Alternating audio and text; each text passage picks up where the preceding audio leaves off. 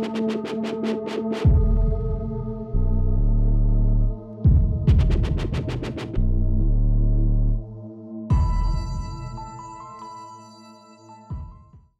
this is Brian Forster, and today we're exploring Tulum in the Caribbean of Mexico.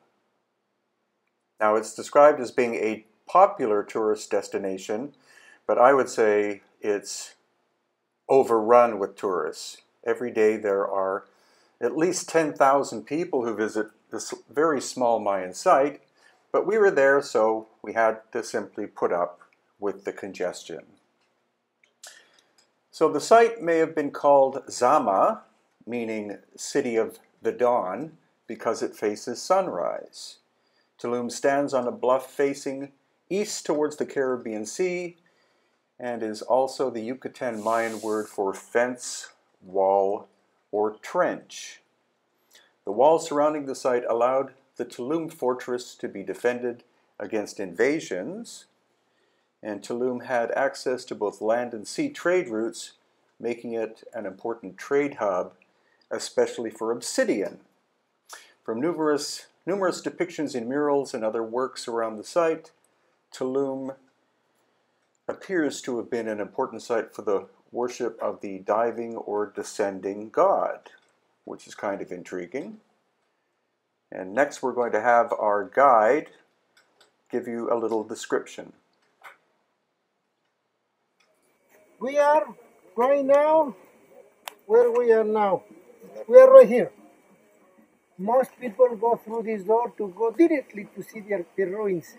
If you don't mind, I would like to take you over here to see, before to see the ruins, the beauty of the Caribbean. Now, because our guide Sergio had been to Tulum probably 200 times, he was able to maneuver us away from the general crowd and allowed us to see some places that most tourists don't see, which was really good.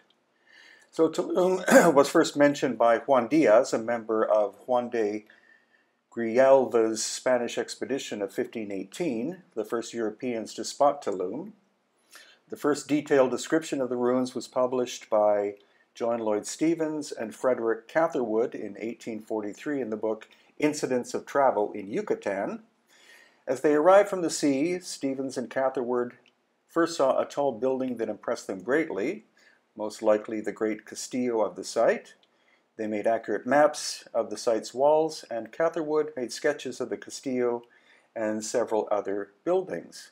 Stephens and Catherwood also reported an early classic stele on the site, with an inscribed date of AD 564, which is now in the British Museum. And this has been interpreted as meaning that the stele was likely built elsewhere and brought to Tulum to be reused. So Tulum is actually quite a very small site. No actual evidence that I saw of megalithic ancient work, like we did experience at other locations such as Teotihuacan and Mitla when we were exploring Mexico on tour with Hidden Inca Tours in February of 2019.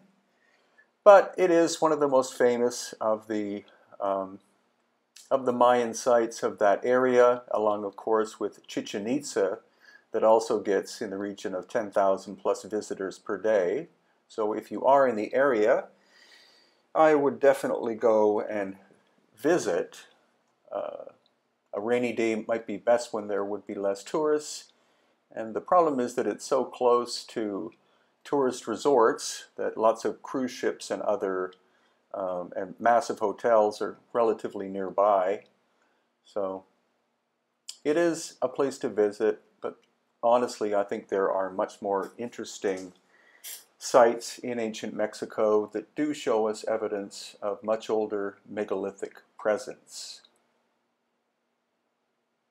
So thank you very much for watching the video. I have a few more to upload from February 2019. And if you're interested in Lost Ancient Technology of Mexico, this is my book at Amazon.com. If you'd like to meet me in person, I will be at Contact in the Desert in Indian Wells, California, May 31st to June 3rd, 2019. And if you'd like to explore with us, we're going to be going to Turkey in September 2019, and we still have spaces available.